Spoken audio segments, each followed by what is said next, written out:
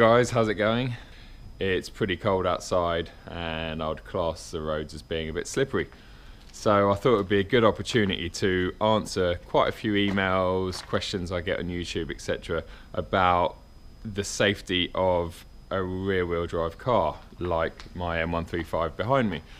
A lot of people are concerned about all the power goes through the rear wheels and that the car is going to be uncontrollable in winter conditions.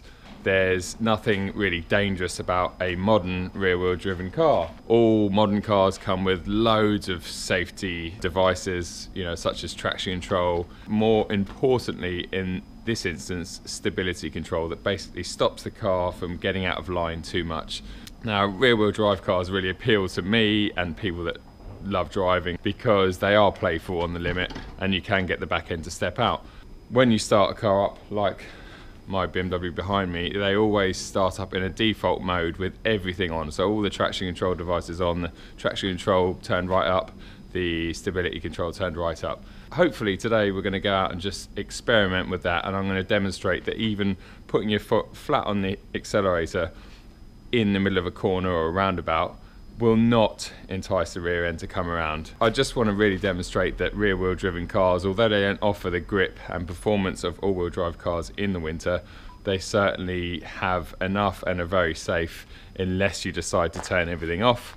And at that point, the car obviously does become very playful and dangerous if you don't know what you're doing. Now, cars like the BMW, in fact, throughout the whole range, you've got sort of a halfway setting that allows you to play a bit. So it gives you a bit of slip, gives you a bit of, turns the traction control down slightly, turns the stability control down slightly. So you can get a bit out of shape, but if it senses that you're going to get too out of shape, or if it senses that you've kind of run out of talent, it will rein things back and hopefully get you back pointing in the straight direction. Let's see what happens, and hopefully I can demonstrate that, and it will entice some of you guys that are a bit unsure of buying a rear-wheel drive car because of these reasons, to go out and at least try one, or maybe go and buy one.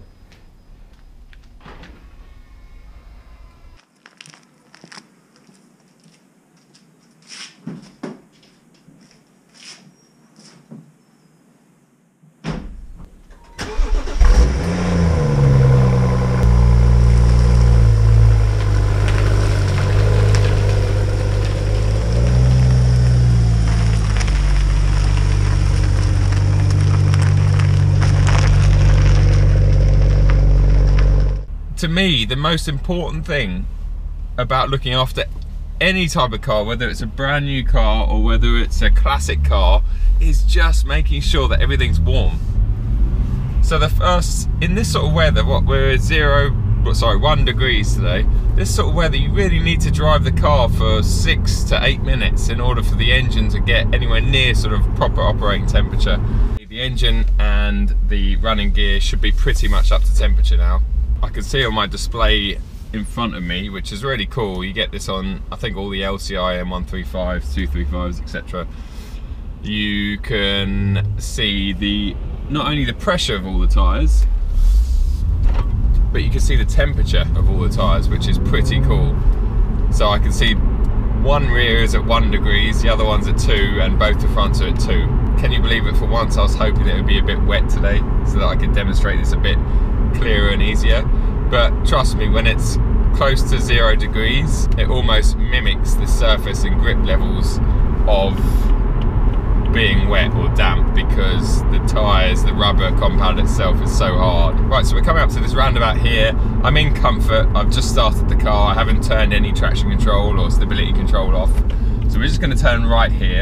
I'm going to turn the car in and then put my foot on the floor now. So foot's on the floor.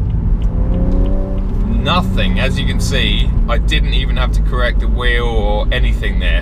Not one bit. I could feel the traction control and the stability kicking in, sort of holding all the power back. Again, we're coming into a bit of a nicer, tighter right-hander this time. We'll do the same thing. So second gear, plenty of power there because I'm up around 2,500–3,000 revs. I'll pitch it in and put my foot on the floor. Now, foot on the floor.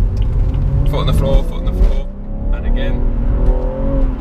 And I can feel it. It's pulling back, pulling back, pulling back that whole time. Keeping the car where it should be, you know, keeping the steering angle exactly where it was. So if I was the biggest amateur in the world there's no way in a million years that the car would get out of control.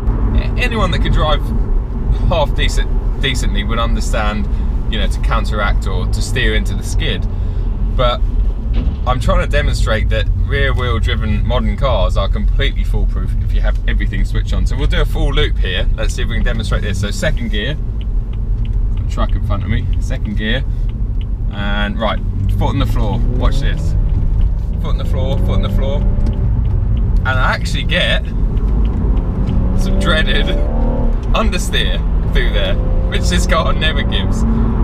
So that just shows you, and even then, it was a very controllable understeer, and that's exactly what you'd get in an all-wheel drive car or a front-wheel drive car. So with all the traction aids turned on, this car is as safe as can be. It really is. It's no different to an all-wheel drive car, aside from the fact that it doesn't get up and go like an all-wheel drive car would in a roundabout into second. Come in here. Right, turn in. Let's hope these cars see me. Have they seen me? Yes. And this one? Okay, now foot on the floor. It's on the floor, it's on the floor, on the floor, on the floor. And now it's getting grip. You can hear the engine note and off we go. God, I love this car. Ah, it's just brilliant. I know it's been replaced by the 140, which is even better, but God, these cars are good. Now, let's knock that back into Sport Plus. So now we've got dynamic traction control engaged, so we've got a bit of slip, we've got a sharper throttle, sharper chassis as well. So it should step out a bit now when we go through here. Let's just put my foot down. Yeah, there you go, really nicely actually. It's a very nice controlled skid when you've got Sport Plus on. You've got to have your wits about you. You've got to sort of catch the skid, because it will sort of get out of control, and you could probably put the car into a sideways, not spin, but it'll probably end up stalled across the side of a road or something. But yeah, so Sport Plus allows you to play. Obviously turning that completely off, turning the traction control and the stability control completely off, which you can do in all BMWs by just holding down the traction button for about 5 seconds. 2, 3, 4, well, 4 seconds. And now that's everything off. I don't like to really turn everything off when I'm on a public road, because I just don't think it's very responsible. And although I'm getting better at drifting and I can control the car pretty well, I wouldn't class myself as a drifter, and certainly not on a public road. That's something I want to do this year. I want to hire a big space, a big plot of land, and actually learn how to drift really well. Also, drifting really well does depend very much on the car. Yes, it needs to be rear wheel driven, but it also really needs to have a limited slip diff on the back. That just makes the skid or the drift a lot easier to control.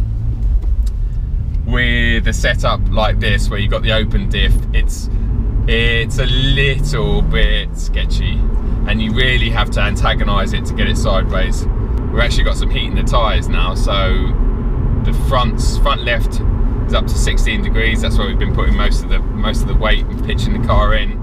Front right's 11, and rear right is 12, and rear left is 8. The rear inside wheel picks up more heat than the outside wheel, because with an open diff, it's the rear inside wheel that starts spinning. First gear.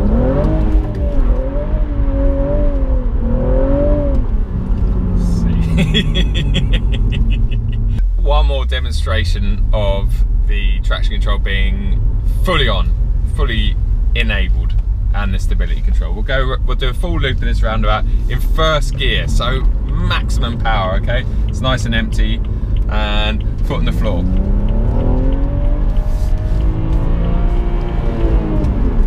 No correction or opposite lock there at all. I didn't need to. I was a bit nervous because it felt like I should and I had to, but I didn't need to.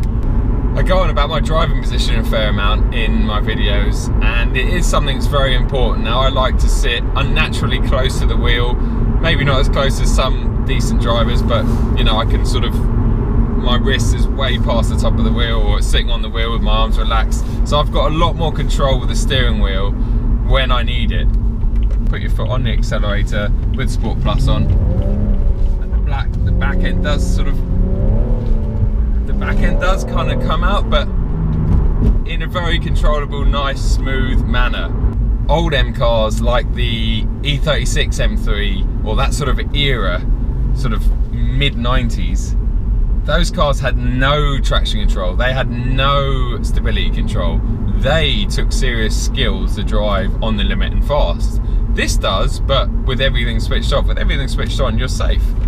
We'll come into here again. This roundabout gets you sideways at the hint of a throttle. So we'll come in here, let's pitch it in right and put my foot on the accelerator, flat down. Nothing until it finds power and then shoots you out. Exactly the same as a front wheel drive or four wheel drive car would do, exactly the same. Anyway, that's my lesson for today, if you like. Demonstrating that modern rear wheel driven cars will not kill you if you leave all the traction control devices and the stability control devices switched on. Trust me, I was antagonizing this car then. I was really pushing it hard, and it was just like, no, it didn't matter. First gear, second gear, foot on the floor, it just goes no. It just pulls all that, restrains all that power and makes sure that you stay where the steering angle is pointing you, really. It doesn't give you any extra acceleration, so you've got to correct the skid. It doesn't give you too much less, so the car feels like it's going to conk out. It just gives you a nice constant amount of power that gets you through that corner, and when you start straightening up again, it fires you out. When it finds grip, it fires you out. So yeah, hopefully that was interesting. I now need to go to the petrol station and fill this car back up with fuel, because I've got absolutely nothing in it. Thanks a lot for watching this. I really enjoy making these vlogs, and I can see them sort of becoming a more common thing on my channel, hopefully. I mean, I've managed to knock out, what, 3 now in a week, so that's very good for me. Yeah, and I'm getting very good feedback on them, so that's great, and I will just keep doing them as and when. Thanks for tuning in, guys. Please give me a thumbs up and subscribe if you haven't already. I'll speak to you soon. Cheers, bye.